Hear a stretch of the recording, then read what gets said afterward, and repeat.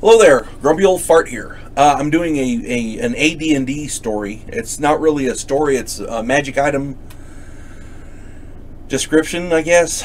I started playing D&D a long time ago. I've been running Dungeons & Dragons since 1979. I've been doing this a long time. And I'm trying to make videos for advice for players that new Dungeon Masters can use, and it'll help them in their game. That's what I'm trying to do. The magic item that I'm going to talk about today is the Staff of Power. And again, I'm not saying this is how you do it. I'm giving advice that you can take or leave as you want to. The whole purpose is to have fun. I'm trying to help you out here. Okay, again, the item I'm going to talk about today is the Staff of Power. This is on page 134 of the Dungeon Master's Guide, 134 of the Dungeon Master's Guide. I suggest you read through it very, very thoroughly, the description, because I guarantee you your players will. This is one of the most potent items in the game. It can seriously unbalance your game. So be very careful when and where you place these in your world. If your players get a hold of one, I guarantee they're going to love it. And for this is one of the few items that there's only two, I think, that you're allowed to do it. It allows you to do what's called a retributive strike, and for some reason players gravitate to that. I want to do it. I want to do it. Why? You die. I just want to do it. I got a 50% chance of survival. It's a 50-50 chance you either die or get sent to another plane. And I'm going to talk about all this here in a minute. But for some unknown godless reason, players want to do it.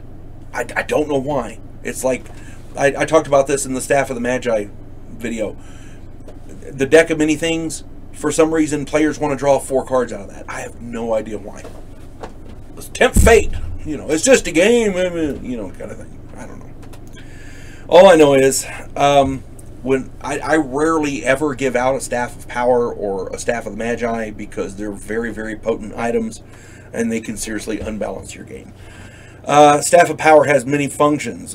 Continual light, darkness, 5-foot radius, cone of cold or fireball, levitation, magic missile, magic missile or lightning bolt, ray of enfeeblement, shield, 5-foot radius, globe of invulnerability, paralyzation ray. I mean, it just, all these cost various things, and for this or that, you roll randomly, 50-50 chance for which one is the staff can do, because they sometimes do different things.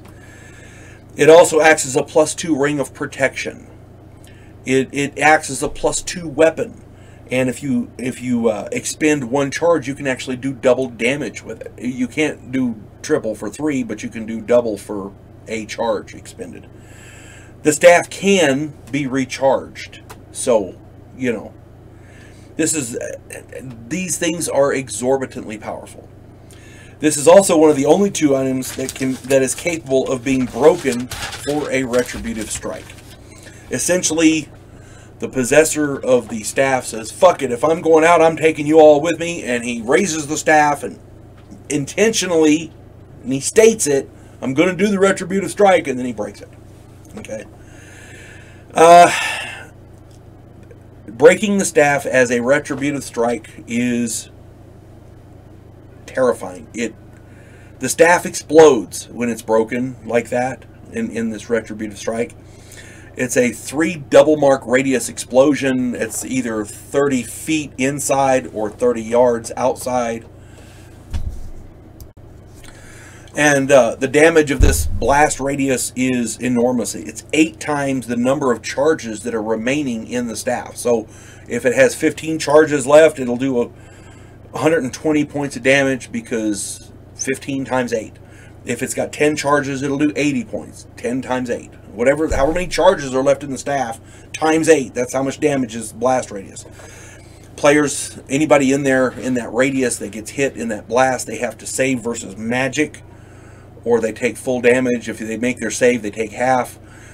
But it's ridiculous. The mage breaking the staff essentially has a 50% chance of either plane traveling, or, you know, to another plane, which can be extremely dangerous because it's a random plane, or being totally destroyed. And if you're totally destroyed, there's no resurrection. So players who think, oh, I'm just going to die, I'll just get resurrected. No, it didn't say dead. It says destroyed. It's a whole different critter. This is obviously the last act of a desperate man or woman, but I have seen players chomp at the bit to do the retributive strike just to see what happens. I've had entire parties wiped out by these things. They're nasty.